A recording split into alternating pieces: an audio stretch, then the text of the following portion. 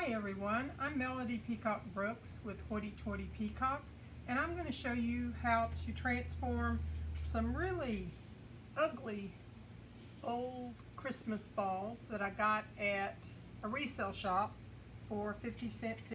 And we're going to transform them into some patina rust balls. These are great for Christmas balls, for decorations sitting in a bowl, or even run a rod up through it and stick it in a garden. We're going to start with Modern Masters Metal Effects Primer, and we're going to prime the ball with the primer, and I'll set a fan on it and it should dry in about 10 to 15 minutes. You can paint one half of it and set it down in a roll of tape or a cup or something like that.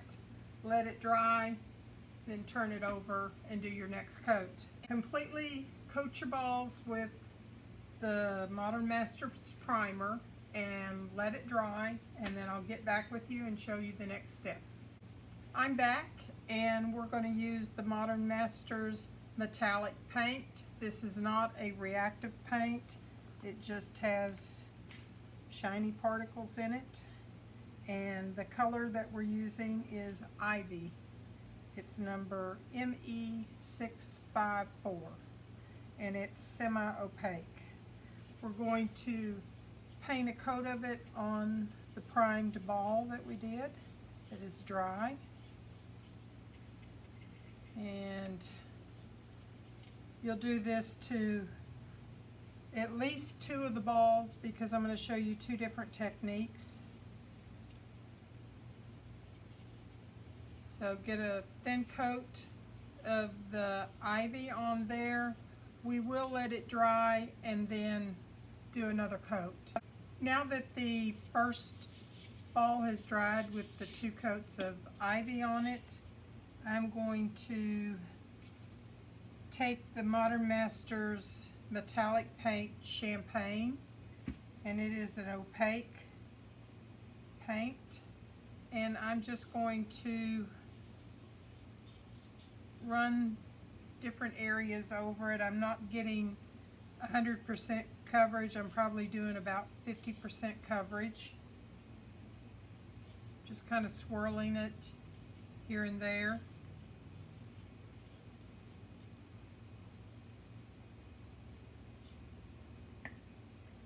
Now I will take my Ivy paint, and the areas that I do not have the Champagne, I'll go ahead and put some more Ivy in those areas, because I want the paint wet. Even though it's got the Ivy color underneath, we want it to have some wet Ivy.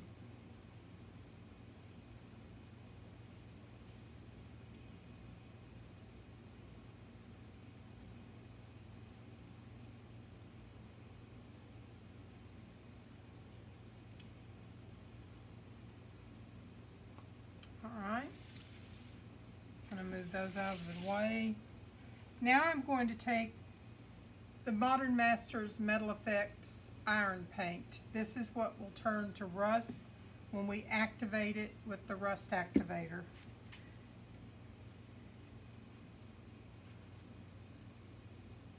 And I'm just going to lay in some iron in areas.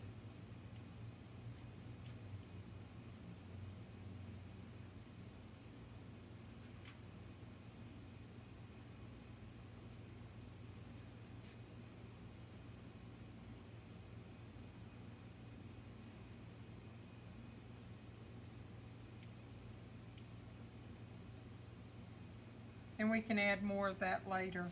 Now I'll take the rust activator and spray the entire ball with it.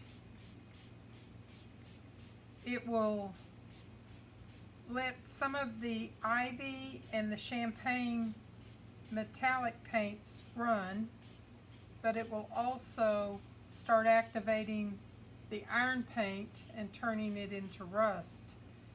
And because it's wet, we want to just keep rotating and rolling the ball so that the paint runs and drips back and forth. If you just keep it one way, it's all going to drip one direction. I'm spraying very close to the iron to get it to move and kind of run down the ball. And you'll need to do this, tipping it back and forth for about 15 minutes. You can get a fan to blow lightly on it to help some of the activator evaporate, but we don't want it to go too fast or else it will dry too soon and the iron won't rust as well as it would if it stays wet.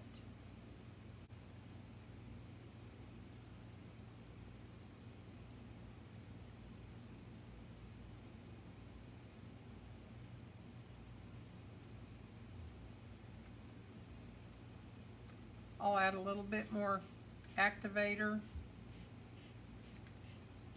just to get it flowing more.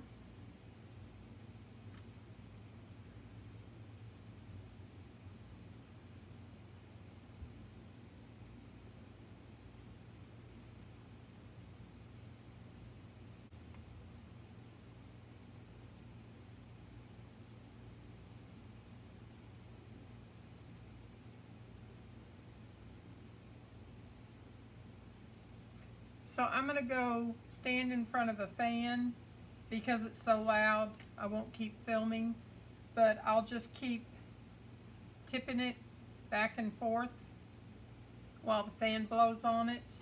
In about 10 minutes it should be ready.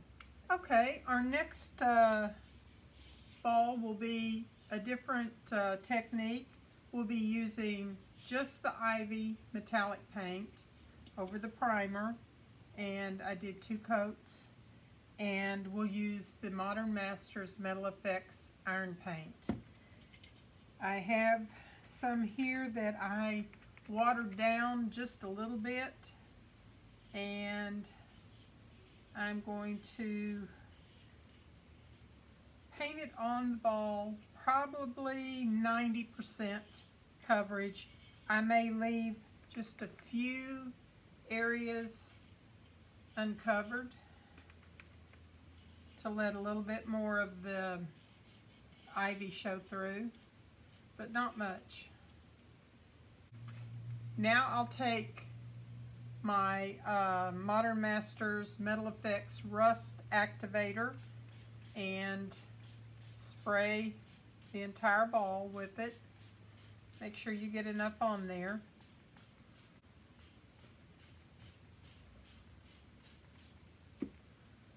Okay, I'll just set it there for a second. I've got some Glad cling wrap.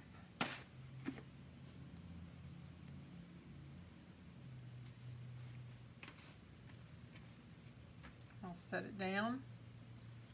And now I'm going to wrap my ball in the cling wrap. I want to completely cover it. If one sheet doesn't cover the size ball you have, then go ahead and use 2 sheets. Now that it's covered, I'm going to take my hands and just kind of squish it around. If you leave the saran wrap on, it will stay wet under there, and it's not going to rust because it's not going to get any air to it. So now that I've kind of squished it and made the little wrinkles in the saran wrap, that's going to help give us some patterns. I want to start unwrapping it.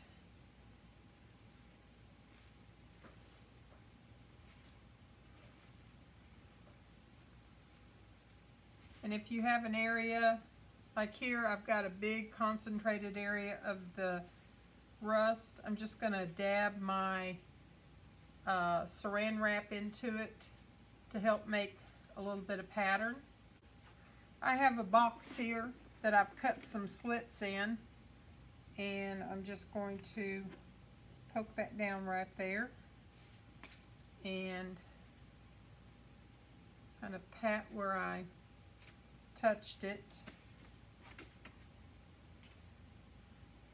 This was our other ball. It's starting to rust, and I just had an old paintbrush here, and my little ring broke off of it, so it's easy to just stick it in that hole, and I'm letting it sit like that to dry. So we'll look at these overnight. It takes it about that long to finish rusting. Depends on where you're at, the humidity, the temperature. I'm here in Texas and it's raining right now, but you get a much better effect if you let it rust completely overnight and dry. And then we'll come back and we'll look at how both of them look. I'm back, and these are how it turned out. It's got a lot of the champagne and the ivy showing through, and the iron, which has rusted. And this is the one that we did with the saran wrap. It has just a lot of the ivy showing and a lot of fractures from the saran wrap. I'm going to seal them with the Modern Masters Metal Effects Permacoat Extreme. It's the sealer that they recommend to seal the rust and the metals to keep them from activating. So I have mixed up in this little spray bottle, it's 1/2 Permacoat Extreme and 1/2 water. I mix it 50-50 ratio, and I get a better spray with this. So now I'm going to just spray it over the entire ball.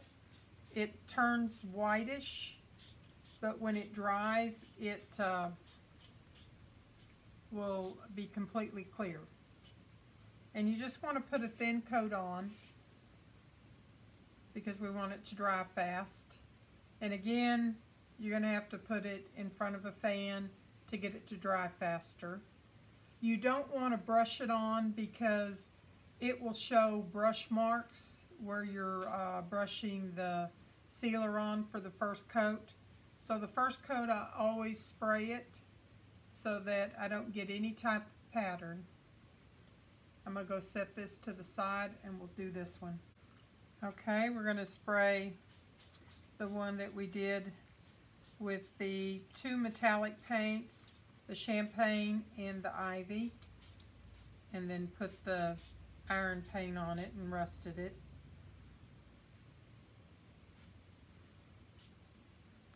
So I'll let this coat dry. Any other coat that you put on it, you can brush it on, roll it on, however you want to apply it, or you can continue to spray it. But I always put a couple of coats on it. But the first one for sure, always spray it. As you can see, the first coat has dried that I sprayed on. Now I'm going to go ahead and spray a second coat so that it is completely sealed and the rust will quit activating and it'll stay exactly like it is. If I left it unsealed, the rust would over time just keep rusting and changing, but it will rub off on you because rust is an ever-growing live thing that just keeps changing. So now I'm going to take this and I'm going to use a blow dryer on medium heat and go ahead and dry it so that it'll set up and not have any run marks. I'll spray the other one a second coat.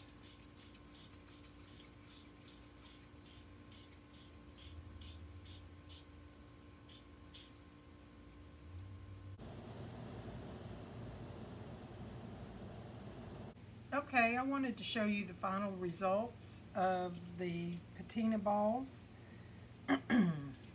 This one has just a matte finish on it. It's the Permacoat Extreme Metal Effects Sealer.